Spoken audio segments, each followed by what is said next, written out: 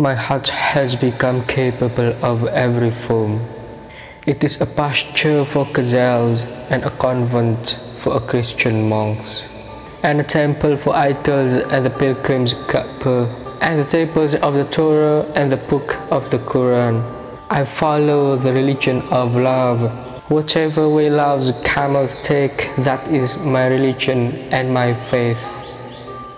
The poem is always quoted to show that Ibn Arabi is inclusive and open in accepting the truth of other religions, which means that Ibn Arabi, as a pious Muslim, grasps religions other than Islam have their own internal truth also. As a matter of fact, the subject is so difficult to simplify just by quoting the fragments of the poem. Let's begin a long investigation to particularly dissect this subject. First of all, so far as religion claims its own internal truth, it can be justified. But if the truth is one, can every religion declare to be the truth itself? Let's investigate from where the emergence of many religions came, not historically and culturally, but ontologically in the typical view of Ibn Arabi. Ibn Arabi starts, God himself is the first problem of diversity that has become manifest in the cosmos. The first thing that each existent thing looks upon is the cause of its own existence. In itself, each thing knows that it was not, and that it then came to be through temporal origination. However, in this coming to be, the disposition of the existent things are diverse. Hence, they have diverse opinions about the identity of the cause that brought them into existence. Therefore, al-haq is the first problem of diversity in the cosmos.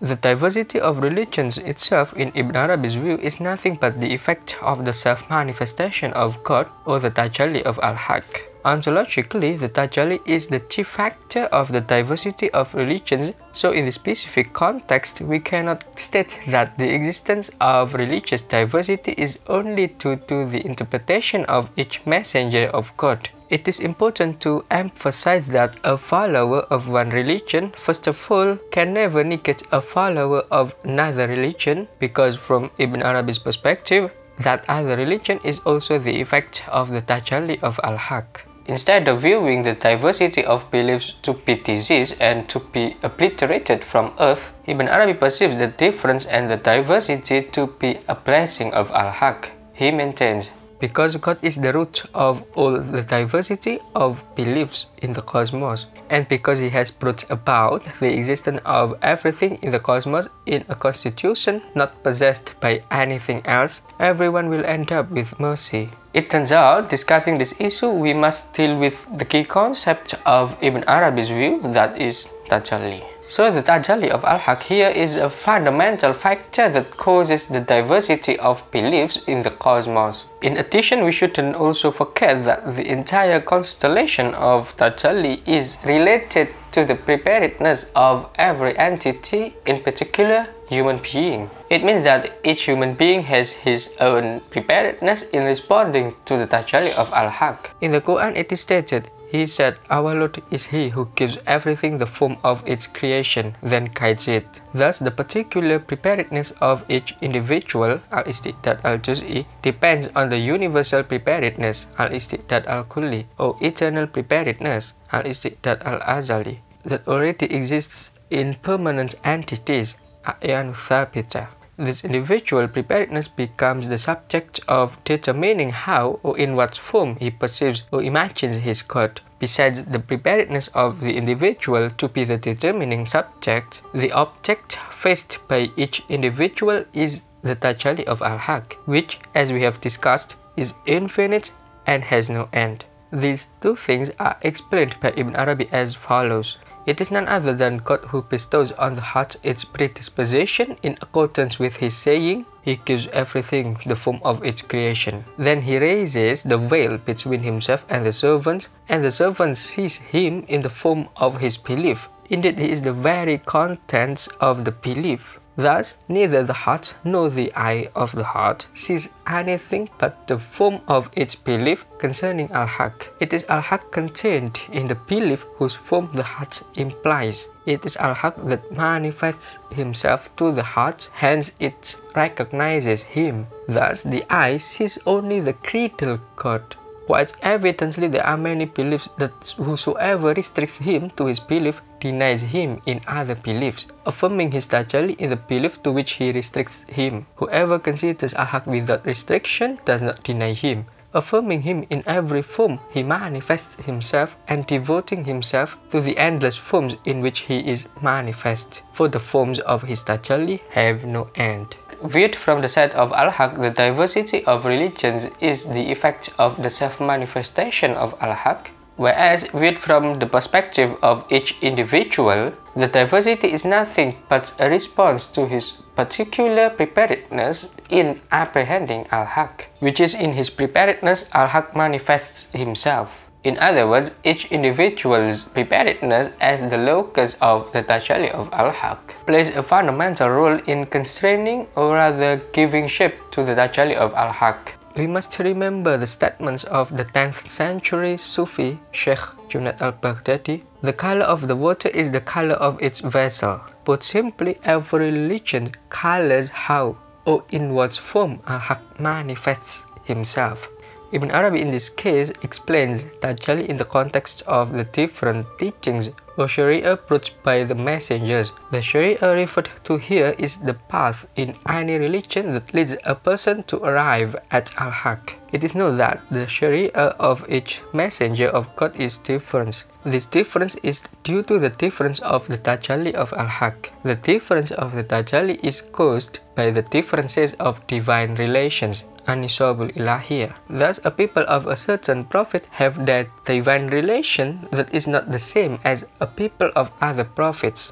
The difference of these relations is due to the different interactions between the tajalli of al-haq and individual preparedness. This interaction produces a form of creed which of course accords with the tajalli of al-haq itself. Regarding the self-manifestation of al-haq or tajalli, Ibn Arabi always likes to quote Junaid al-Baghdadi's expression that the color of the water is the color of its vessel. In relation to the religious diversity, it can be said that each religion is a separate color of vessel different from the color of other vessels. Nonetheless, it is significant to bear in mind that each of these different vessels contains the same water. Moreover, when the water is in the vessel, the water becomes colored, which inevitably produces a different color from the other vessels, inasmuch as the color of each vessel is definitely distinct. Thus, there are some religions that may be monochrome or have colors that look turbid, some look bright enough, some very bright, and so on. In this regard, each vessel teaches the contents of its own color, showing the path to the ultimate reality. Hence, every religion becomes a path for its followers to reach the ultimate reality. Hussein Nasser asserts, any integral religion must offer its followers not only guidance for a righteous life in this world and the hope of the beatific vision in the next, but also the means of attaining that vision in this life for those who aspire to intimacy with God while still in this world. In the Quran, the term path, in the context of the path taken by humans to the ultimate reality, has various expressions: inter alia, shir'ah, mansak, tariqah, sabil, and sirat. In terms of tajalli, each path is a self-manifestation of al-haq. Hence, Ibn Arabi considers if a naturalist believes the supreme truth is nature itself, then God manifests himself to that naturalist in the form of nature. That is how God manifests himself according to the creed of each person, and the creed in this context becomes a path from him to reach God. In the Quran it is stated, "Thee we worship, and from thee we seek help. Guide us upon the straight path, the path of those whom thou hast blessed, not of those who incur wrath, nor of those who are astray." In this respect, Nasser explains, the straight path concerns our basic relation as human beings to God. The idea of the straight path, as-siratul mustaqim, is so central to Muslims that they identify Islam as the religion of the straight path. Ibn Arabi divides the path to God in light of al-amr at-takwini, the existentiating command, and al-amr at-taklifi, the imposing command. In the light of the existentiating command, all paths or all religions as paths to God are the straight path, since indeed all these paths lead all followers of all religions to the ultimate reality, and since the ultimate reality is the end of all paths. So in the existentiating command, there are many straight paths to God. This was also asserted by the 11th century Sufi Abu Sa'id Abul Khair when asked how many ways there are from creation to God. Abu Sa'id replied, according to one account, there are 1,000 ways. According to another, there are as many as there are particles in existence. Many Sufis maintain that the path to God is as much as the breathing of his creatures. In this context, in Ibn Arabi's view of the existentiating command, there are not any paths that are not straight. All paths are the straight path. However, Ibn Arabi takes a firm stance when explaining the path to God in the light of the imposing command. In light of the imposing command, in general there are 5 paths Ibn Arabi considers to be the straight path. The 5 paths are Siratullah, the path of God, Siratul Izzah, the noble path, Siratul Rabb, the path of the Lord, Siratul Ni'am, the path of favor, and Siratul Khas, the special path. The first 4 paths will be discussed in detail another time. The last path, the special path, refers to the path brought by the Prophet Muhammad with the Quran and its comprehensive Sharia. In this regard, Ibn Arabi speaks as a Muslim and in the context of affirming Islamic theology. According to him, because the Prophet Muhammad is the Imam or leader of the prophets and messengers, and because his prophetic message generally closes other messages both outwardly and inwardly, the special path of the Prophet Muhammad abolishes or annuls other shari'ahs or other paths.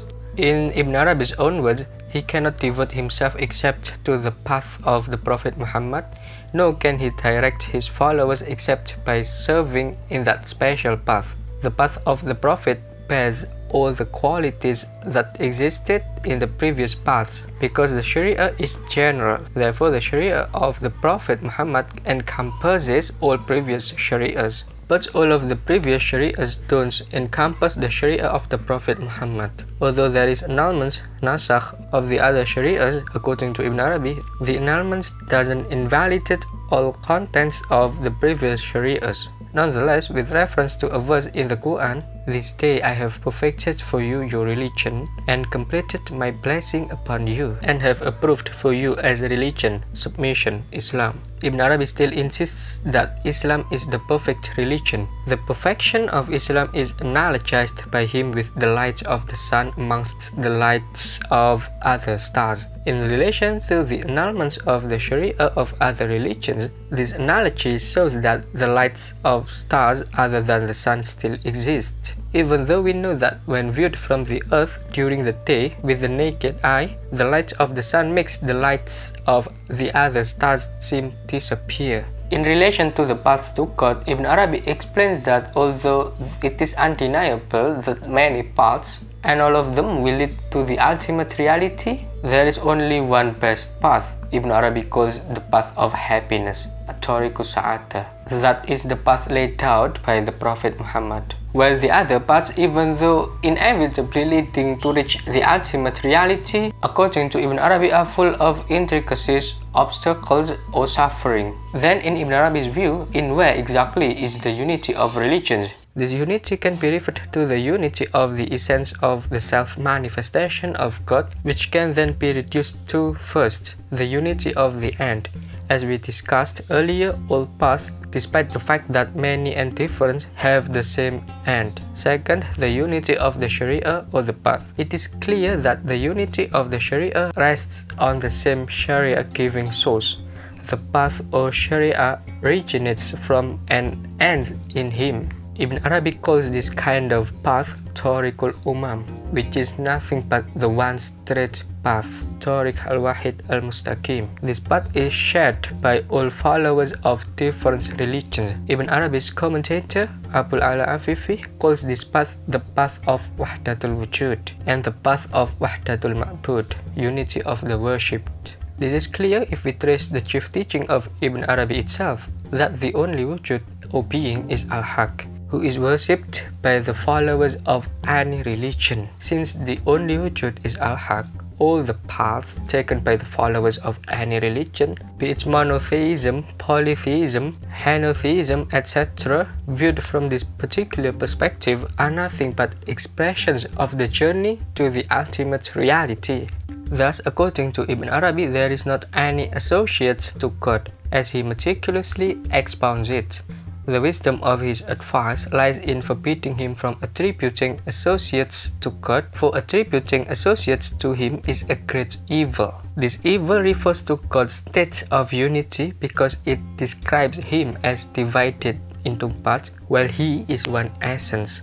And this is the utmost ignorance, because his essence is his only associate. The reason for this is that the person who does not possess the knowledge of things as they really are and of their reality does not know that when the essence appears to him in different forms, this difference goes back to one essence. Hence, he makes each form an associate of the essence, and each form becomes a part of this essence. However, it is well known regarding an associate that what distinguishes it from that with which it is an associate is not the essence of another associate, because the other is distinguished by something else. As a result, really, there is no associate, since amongst the things of which we say they are associates, each associate has distinguishing elements of its own. The reason for this view is a general association. Even if it is general, the ability of each associate to freely act cancels its generality. So, in Ibn Arabi's view, a verse in the Quran that compels "Thy Lord decrees that you worship none but Him" does not mean that we must not worship anything other than Him, but rather that whatever we worship, be aware that it is Him. Put simply, we never worship anything other than Him, for the only wujud is He, nothing else. So, what can we conclude from this discussion on this topic? And actually, in which standpoint is Ibn Arabi? I'll be waiting for you in the comment.